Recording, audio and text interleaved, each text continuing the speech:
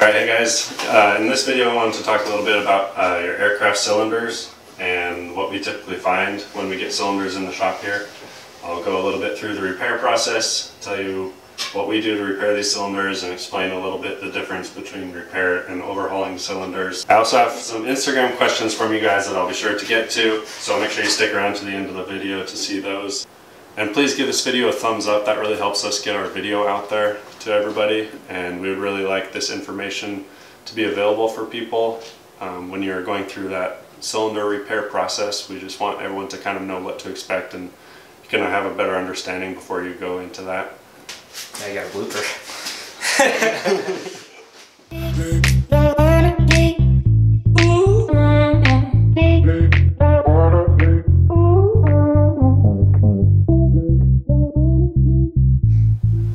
So if you're not very familiar, this is an aircraft cylinder.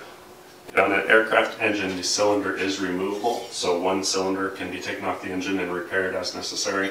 I have a couple examples here of what I want to show you.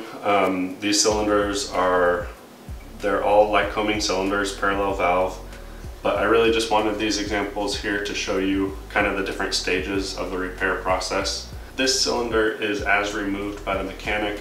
He brought it in here, removed rocker shaft, rocker arms, push rod tubes, removed the intake tube, exhaust, and it's just down to a bare cylinder with valves and valve springs in it, and that's kind of most often what we get cylinders like. And this cylinder here has been cleaned up, paint removed, and it's ready for kind of the repair process. Right now it's ready for a valve guide. And then this cylinder here is one that we've repaired, and this is ready to go out the door to the customer. So this most often is what you'll kind of see when you pick up a cylinder from us. We always have it in a bag, kept clean and everything, but this is what you can expect at least. So one of the major important things that I wanted to do for you guys here is explain the difference of repairing a cylinder and overhauling a cylinder. This is also similar to a complete engine. You can either repair an engine or overhaul an engine, and there is a difference. Most notably, the difference would be in a overhauled cylinder, you are replacing specific list of parts no matter the condition of the parts you removed. Now, whereas a repaired cylinder, we can install all the parts as long as they are within limits or meet the specs. We can reinstall those parts like valves and guides, valve springs. So if an exhaust valve is within limits, we'll go ahead and reinstall that exhaust valve in a repaired cylinder. However, in an overhauled cylinder, an exhaust valve is one of those parts that we want to replace every time for an overhauled cylinder. And there is a Lycoming service bulletin. It is service bulletin 240, and definitely want to check the latest revision of that service bulletin. But that service bulletin is just a breakdown list of every part that should be replaced as new in an overhauled cylinder or engine. So one other thing that you'll see on cylinders is different color coding here on the cylinder fins. This one you can see has no other color, it's just the cylinder paint. But the most common thing you're going to see is blue, green, or orange. The blue paint means that it, usually from Lycoming factory, it means that it's a nitrided steel bore. So unpainted or blue, both will mean it's a steel standard bore. And that's probably between unpainted or blue are going to be the most common thing you see. Now if you see orange here on the cylinder fins, then what that means is that cylinder, the steel has worn out and it has been replated with chrome.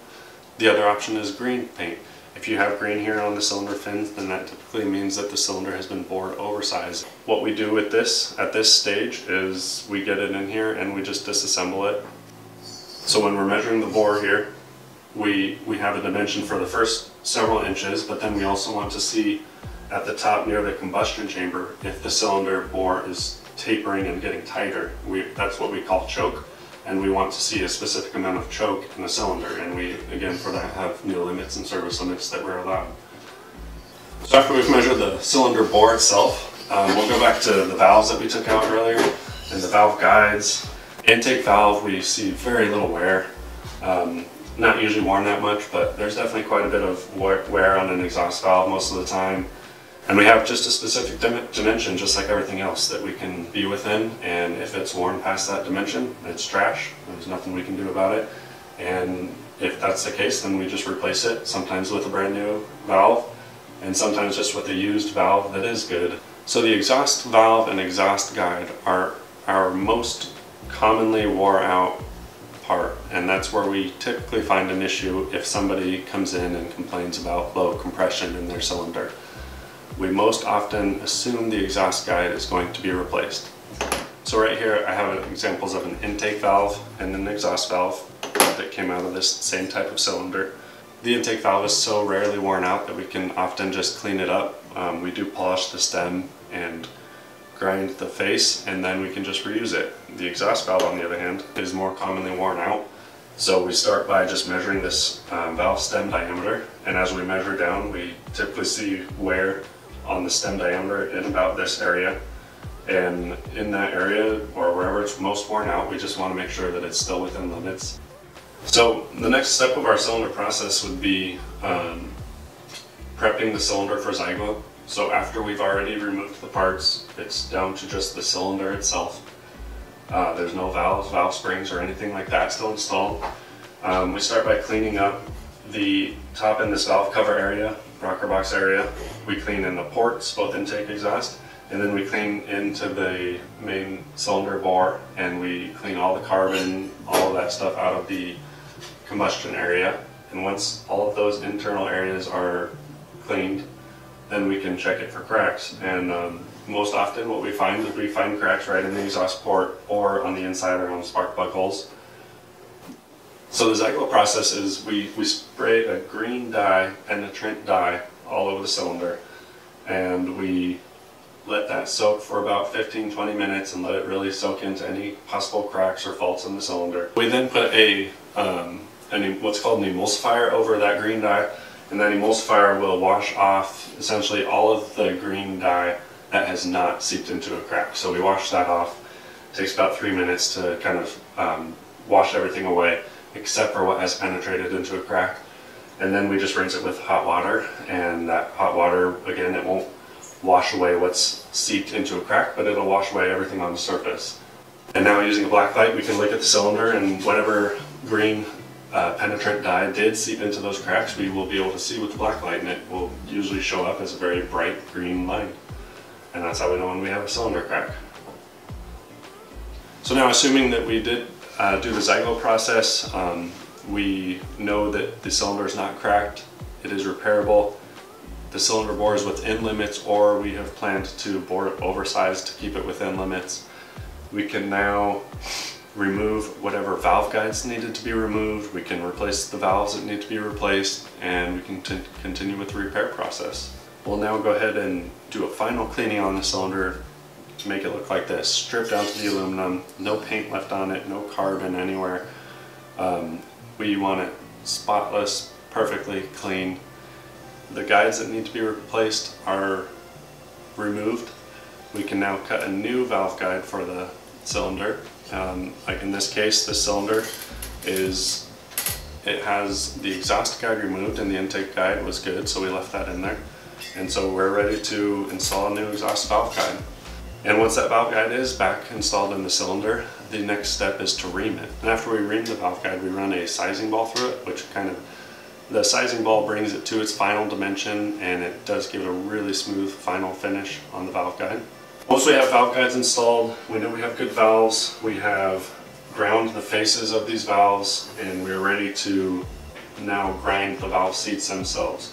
So we put a pilot in each guide, and then we have grinding stones that we put on the pilots onto the valve seats, and we bring those seats back to the right angles, which for an intake valve is 30 thousandths, exhaust valve is always 45 thousandths. And then following the grinding of the seat, we lap the valve into place. So each valve is lapped and it's essentially mated perfectly with that valve seat. And after we've ground the seats, lapped the valves, it's now ready to hone the bore.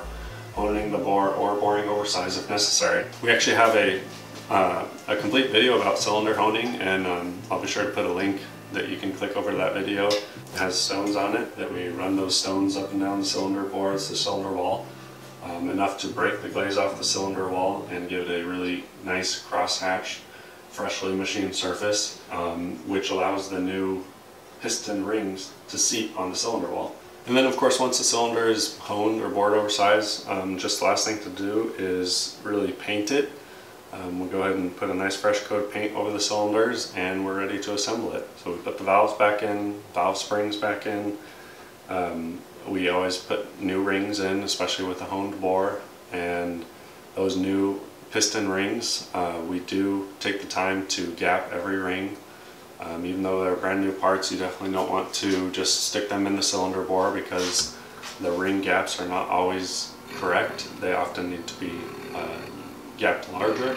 So once we've checked all of the ring gaps, we know that our rings fit for that specific cylinder, we go ahead and install them on the piston, and that piston can be installed in the cylinder. We're now looking like this, and so we always install that piston with rings installed, gapped, fitted. It's ready to go. Only thing the mechanic or the owner has to do is just slide that piston out far enough, just far enough to slide the piston pin through. So they don't have to reinstall any rings, they don't have to stuff the rings back into the cylinder bore, but all they have to do is back out that piston enough to stick the piston pin through the piston and the connecting rod, and then just slide the cylinder back down over the piston, and it's ready to go and bolt down on the engine. Alright, so like I said, I did ask everybody on Instagram if you had any questions about cylinders. I was going to try to answer them in this video. Let's see what we've got here. Pull up some of these questions. Here's a good one. This question is, do you make any bore oversize on cylinders? So yes, like I said, part of our process is if the standard bore is worn out beyond limits and we still want to use the cylinder because it's not cracked or anything, we can certainly bore that cylinder oversized, put a 10 thousandths oversized piston in it, and now that cylinder can continue running. Another question we have here is valve guide angles and rocker to valve tip matching. Shout out to Propeller Kitten, great guy on Instagram. Valve guide angles and valve tip matching. So valve guide angles, these are straight valves. There's not much to it. On a lot of the larger Continental engines like 470s and 520s, the valves are actually coming in at an inclined angle in the cylinder.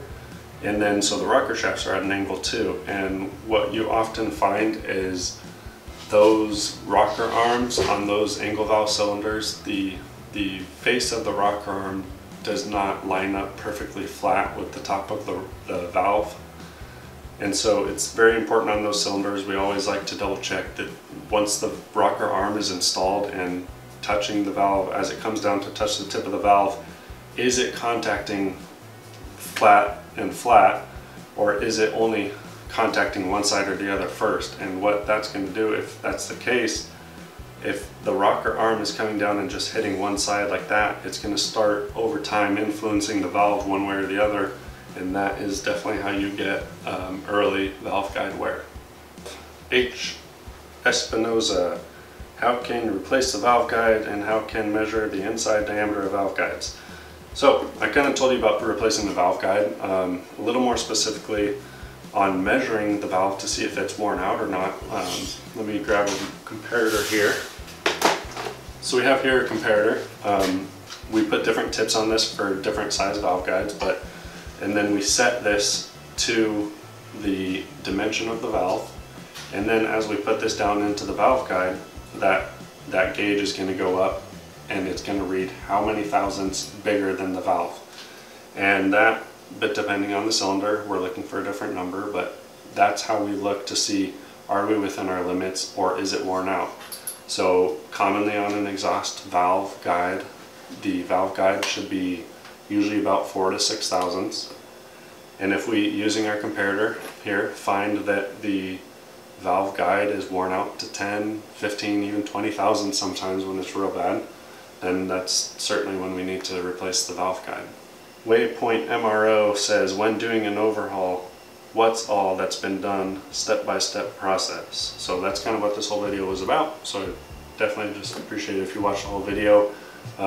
It's a long process, there's lots to do, cleaning the cylinder, inspect it, make sure it's not cracked, repairing valve guides, seats, replacing valves, all that is necessary, and then honing the bore and cleaning, painting again, and reassembling and installing the parts for a final time, and it's ready to go out the door. And if you could subscribe to this channel, we'd really appreciate that. We'd love to show you guys more videos like this. We have a lot of stuff in this shop to show you, and we'll try and continue to take the time to explain more and show you a lot of what we do and everything to do with these aircraft engines.